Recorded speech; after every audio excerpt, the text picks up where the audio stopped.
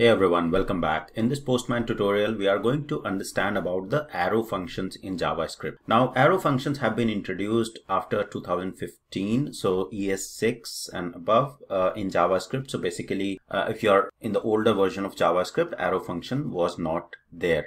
So it's more of a recent addition. So it's ES6 and above. Why exactly the arrow function? So it's the same. The overall functionality or the behavior is same. It's a function, but the way you define is much more cleaner, okay, as compared to traditional functions. Say for example, in order to define a traditional function, we used to have this function keyword, okay, and say for example the name of the function, okay, and if there are any parameters that this function accepts within the parentheses, if say for example I have to add two numbers, so I'll pass those two parameters. Okay, the spelling is not correct. Yeah, so function addition, and then within the curly brackets we define the steps of that particular function. This is traditional way. Say for example, I want to print console.log the sum of these two values that I'm going to pass when I call this particular function. So I'll say okay, console.log, and then add these two numbers, okay, and print the sum of these a plus b. That's the first thing. Then if I want to return this value, right, so if return the sum of a and b, so I can say return a plus b. All right, so this return keyword will actually return the sum of a and b to the caller, which whosoever is calling. Say for example, now I call this, I can say addition, okay, and then pass on two values there. So I'll say 12 and then comma 12, okay, 12 or 13. So I'm calling this particular function. Now if I just hover over this function where I've called, you will see that the return type in the extreme right is any, okay, that means it has a return type.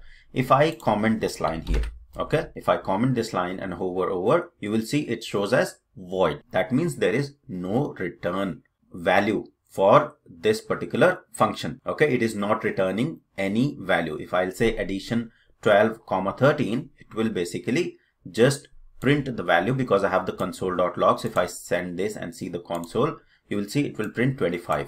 Okay, let me send again. It will print 25, the sum of those two values, because we have the console.log to print it on the console. Right, now if I have a return statement there, okay, let me comment it. Now because there is no return statement at the moment, so if I say I want to store this in a variable, okay, I want to store the sum in a variable and then print the value that is stored in this variable x. Okay, let's see if I want to do this.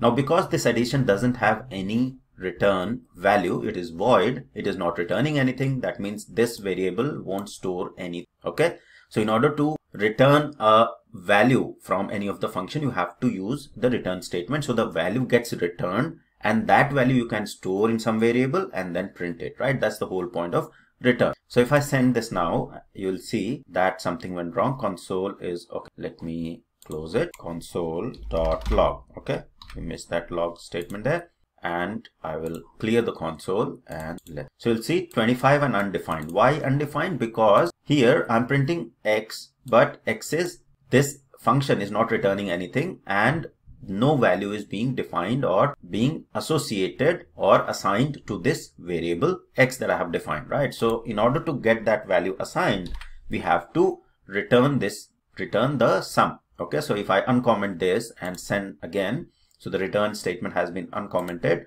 Now you will see 25 and 25. First 25 is from the console.log within the method, and then second one is this addition being assigned to this variable and then printing this console.log and the value of the x. Okay, so this is traditional way of writing the function, and a brief more about the return. Now what are the arrow functions? So the same function can be written in a much shorter way. Okay, so say for example, let me comment this, right? So the function, the syntax for arrow function is basically we can define a name of the function. So I can say let addition, we just don't even have to use this function keyword there, okay, and then we simply put the equal to sign and put the parameters. So there are parameters, two parameters for this function, a and b. So I'll say in the parenthesis a and b, right, and then followed by the arrow sign. Okay, so arrow equal to and then greater than, this looks like arrow, and then the curly brackets.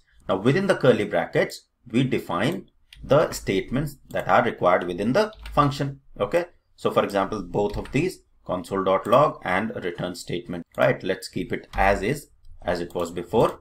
Okay, and then run the same. So you'll see the output is exactly same, 25 and 25. So this is how we are going to write an arrow function. So previously the function was function addition, right?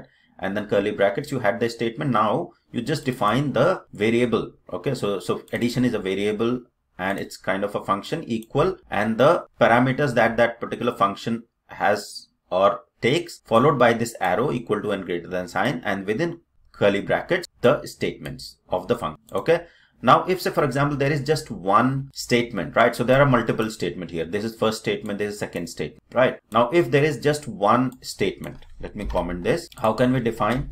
We can say let addition. We can even make it more shorter, and we'll say let addition is equal to two parameters, a comma b, right? Followed by equal to greater than sign, which looks like an arrow.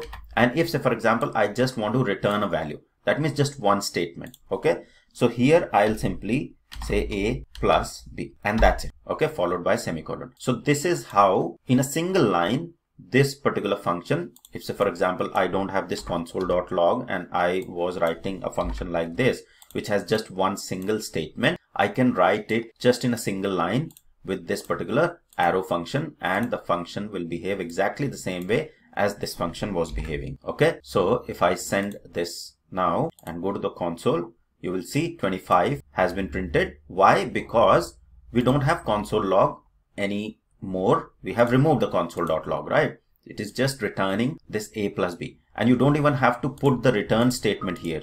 Okay, so you don't even have to say something like this. It is not required. You just say a plus b, and automatically this arrow function will return the value that you want to return of these arguments whenever this function will be called. So this is what the arrow function is all about. It is more cleaner way to write the traditional function. Okay, now from the API testing perspective, this is good enough to understand. If you want a more cleaner approach, you can go ahead with the arrow functions and the traditional functions as well. So either ways, your work will be basically done from the API automation testing point. So that's all for this video on arrow functions in JavaScript. I hope it was helpful. Thank you very much for watching.